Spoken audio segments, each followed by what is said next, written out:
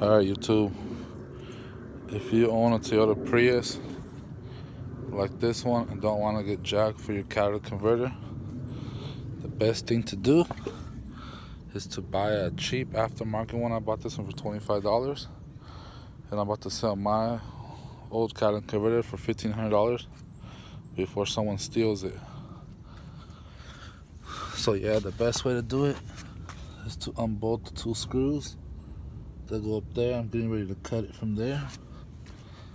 And what I did was, the best way for the O2 center is to pull the carpet forward.